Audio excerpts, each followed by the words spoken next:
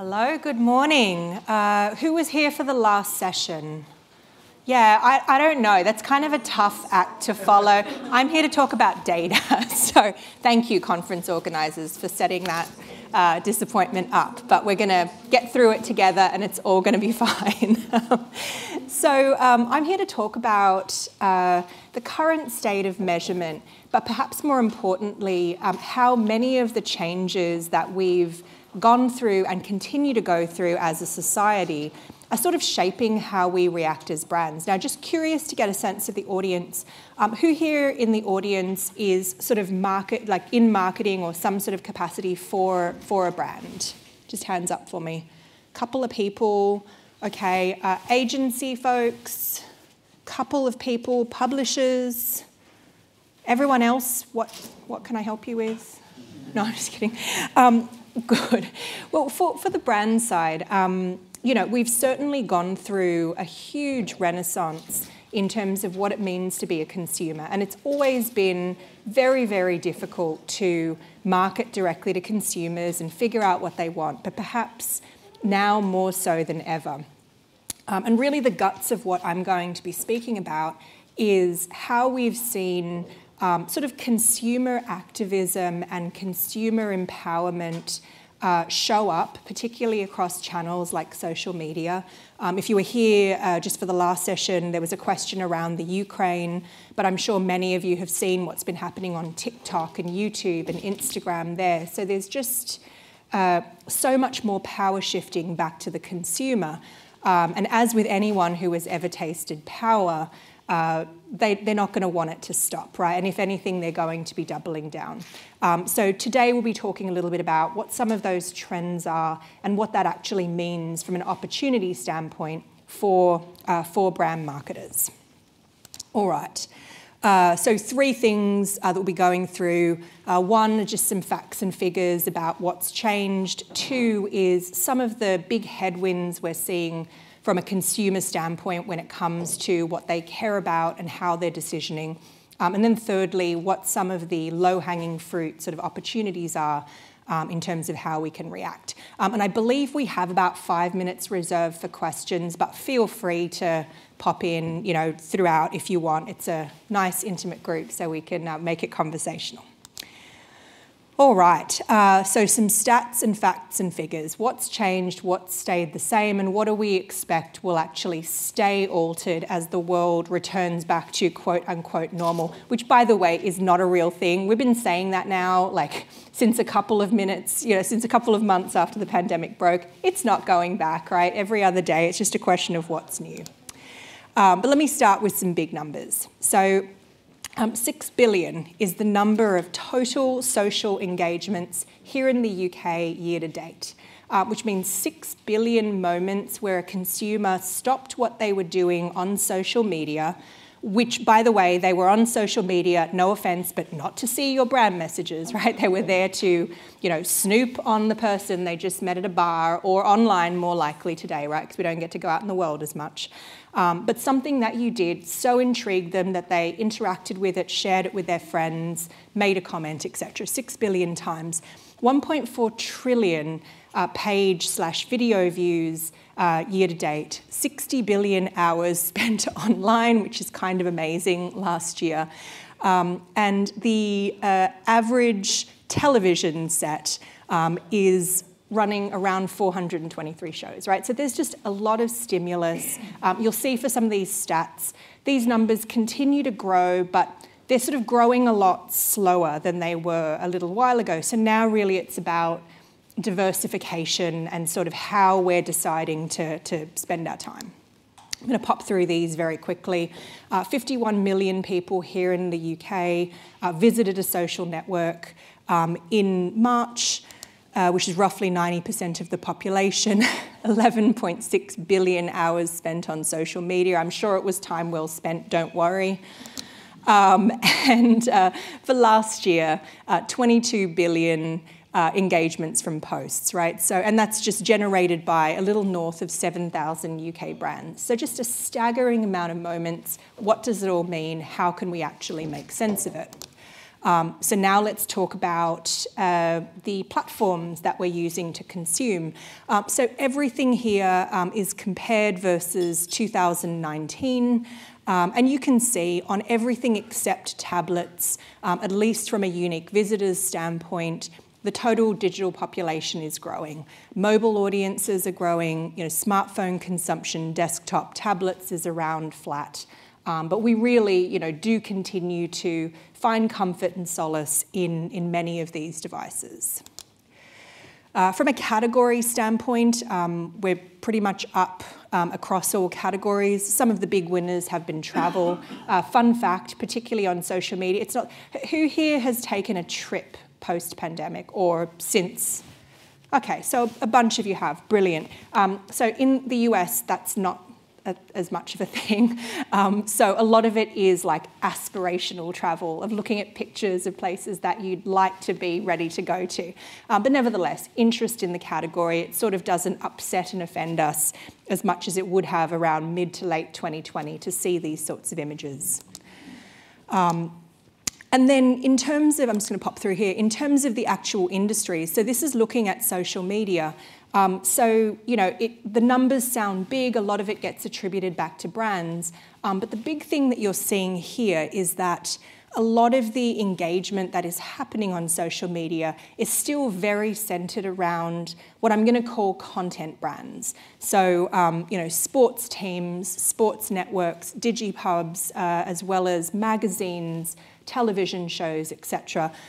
Just a fun fact, if I were to add in influencers here, it would basically shrink this whole pie, and influencers would take up about 60 to 70%, right? So it's a very content-led ecosystem across social media, which will tie to some of the opportunities that we see around partnerships and sort of connecting authentically via some of these audience brands. But this is what the breakdown looks like. The categories that we saw across social media continue to grow. You see a lot of similarity from what we saw on the web. Television networks, people are actually spending much more time with music. Interestingly, a lot of that is like music creation, right? So a lot of people are becoming makers and sort of joining that creator ecosystem. And then some of the other categories that continue to be challenged to gain attention on social media, such as beauty, some other things around apparel as well. And a lot of that is also just the shift, right, of the kind of content. Okay, and then this is what it's looked like across platforms. So, we're looking at this year on year. Instagram has a little bit over 2/3 of all of the activity, Facebook about 1/4, and then Twitter sort of holding its piece of the universe at around 8%. We recently introduced TikTok measurement as well. I mean, that's just mind-blowing just to see like the sorts of stats that are actually happening. Again, it's very focused on the creator economy, but social media does continue to grow. And this is looking at engagement. This is looking at fans and followers. So I will point out one thing that's really fascinating here is that fans and followers for social media had actually become pretty stagnant pre-pandemic. And if anything, in a lot of categories, we were starting to see it decline a little. So this is really notable. And again, what's driving a lot of this growth is interest in creators, in personalities, and sort of in learning more about influencers from that standpoint. It goes across all categories, but that's sort of what drives it. Okay, and then in terms of overall content engagement, and this is for any of you who are actually overseeing specific social channels, not all platforms are created equal.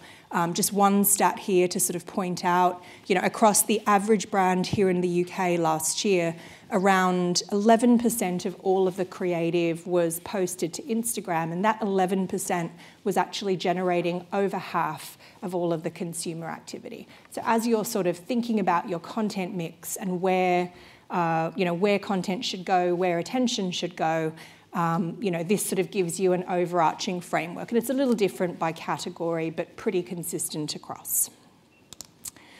All right, and of course TikTok, right? So this is looking at it overall for the total digital population, but whereas for other platforms such as Snap and others, it became incredibly important for certain like Gen Z or younger demographics, TikTok has very quickly become important across all age demographics.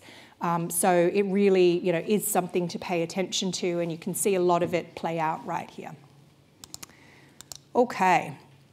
Oh, and by the way, right, if it wasn't sort of, fast-moving enough, right around 3/4 of consumers now say that they will check out a brand's social media page prior to making a purchase, particularly if it's a new brand. So, this is going to lead into, I think, some of this consumer activism that we're about to talk about, but it does just become an underscore to this idea of, consumers want to know what brands believe in, what they stand for before they want to actually form that relationship. So, that's kind of where the situation is. All right, so let's talk about what's going on with the consumer. Now, who here, I guess, is actively sort of overseeing anything with respect to social media? Just curious in the audience. Okay, so we have a handful of people, excellent. So, I think one of the things that we'll say as we go in, and this is research talking about, we went through huge sea change as a community with the COVID-19 pandemic, everything from the Black Lives Matter movement to, a lot of other social justice movements that have essentially played out on social media as well as in the mainstream news. So this next section is designed to sort of speak a little bit to what that's meant in terms of driving change for consumers. So a couple things, right? Influencers continue to dominate, as we sort of pointed out in the first section. I mentioned before that we were seeing, low double-digit growth, so 14, 15% across social as a whole. But if we look at this from a perspective of influencers, now you're looking at 82%, 45%, etc. So much bigger growth. And what that means, if you compare that to brand growth, the overall social media engagement is pretty similar, brands to influencers, but interest in influencers is growing about 4 times faster than it is for the average brand. So, for any brand sort of currently doing implementations with creators, this is the reason why. And whether we approve of it or not, like it or not, people trust people, yes, even people that are funded by brand messaging. And I don't know why that is, but there is just a sense of this person is like me, I can relate to them, they feel real, and that's what's driving a lot of this sort of decision making. So what are some of the stats that we saw? So 81% of online shoppers, are amenable to, enjoy when a brand actually posts about social issues. If you compare that, now we didn't sort of run this pre-pandemic, but we had different studies that cobbled it together. It was a little less than half prior to the pandemic. Like many people felt that brands should just stick to their knitting prior. Now I think people really have gone, hey, no, we want to know how you're active in society, how you're helping your community, how you're contributing rather than just drawing from the community that you sell to and then engage with.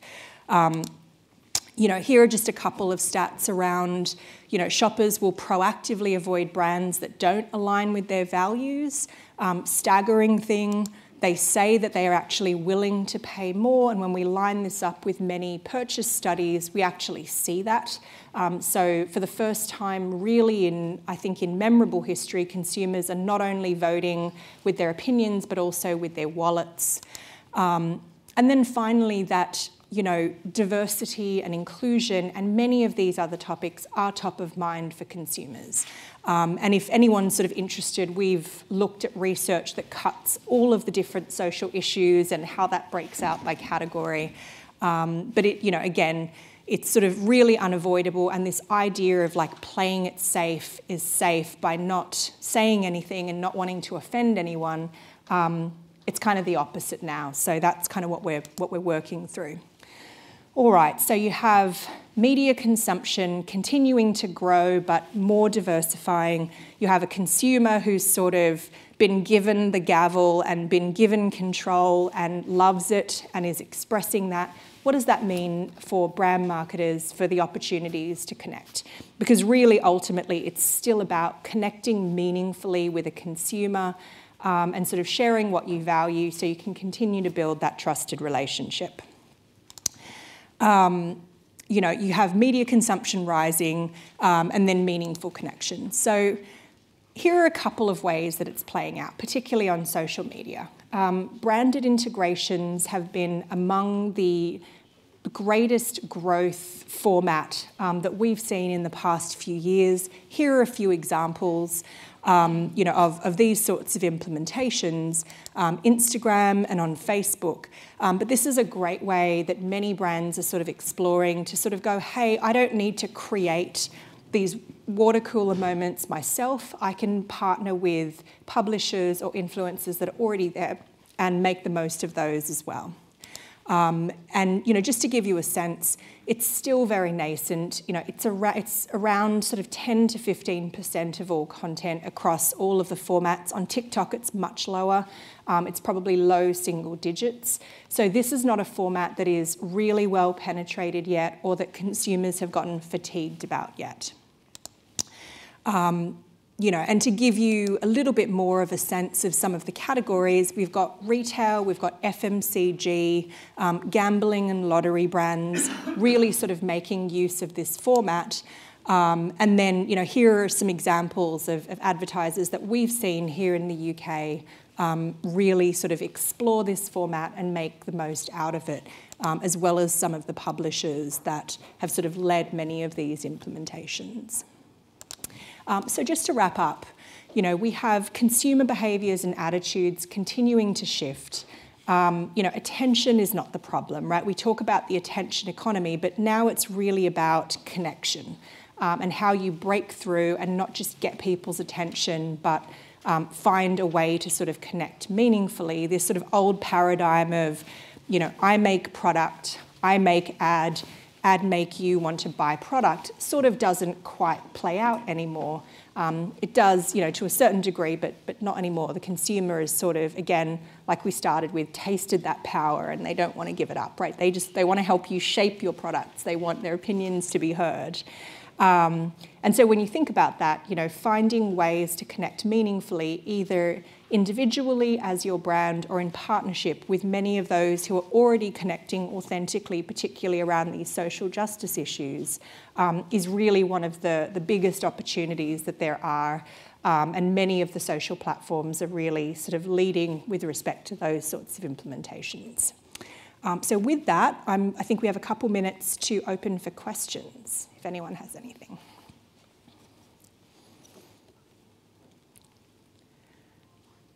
Yes. Hi, thank you.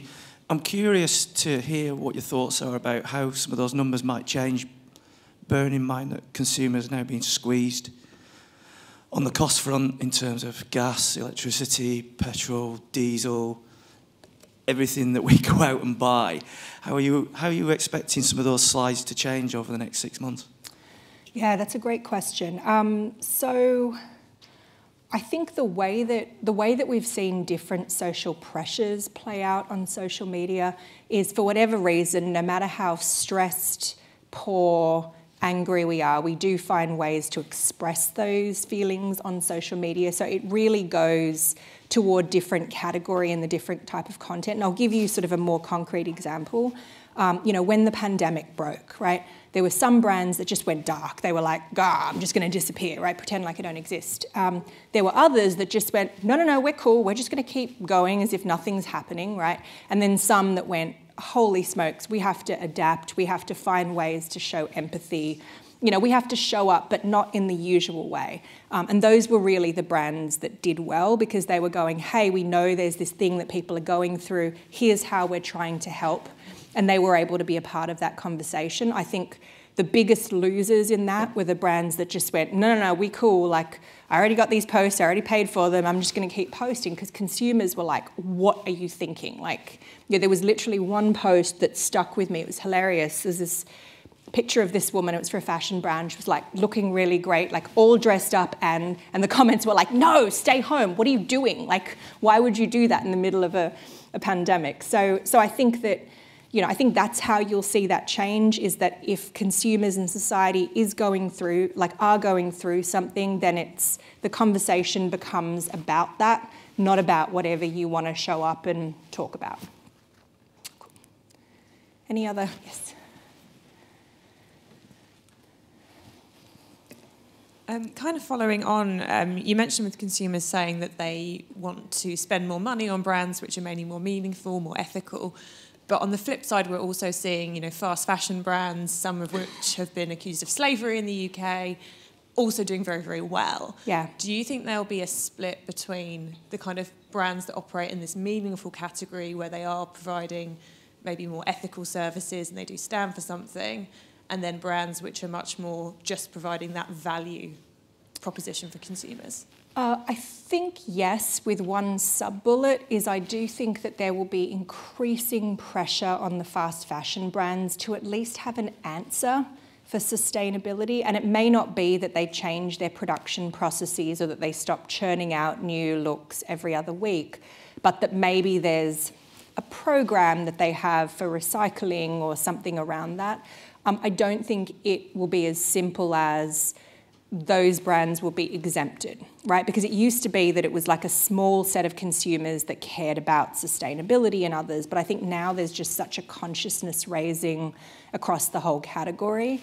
Again, it may not fundamentally transform how those brands operate, but it certainly will impact those. And or the fast fashion brands that do adapt to that, I think will lead, and the ones that don't, they may still be popular across certain things, particularly if pricing is acceptable, but they will get that blowback. And that's something that we're already seeing play out in the US, where even the consumers that aren't wholly informed about the issue are still demanding to know their stance on it, their approach, what their plans are. And that's really mainstreamed, and I don't see that genie going back in a bottle. Perfect. Well, I know we're at time, so thank you, everybody, and I hope you enjoy the rest of the day.